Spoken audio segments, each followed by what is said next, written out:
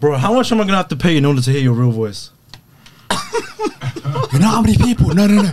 Seriously, every time I'm out on the streets, I ask my boy Nila right here. Yeah? Every time I'm walking, there'll be somebody that comes up to me. Yo, so like, can you show me your real voice, or is that like how you actually talk? I'm like, no, this is my real voice. Like, I was born with it, you know. That voice for an 18-year-old. You make me sound like I haven't passed PB.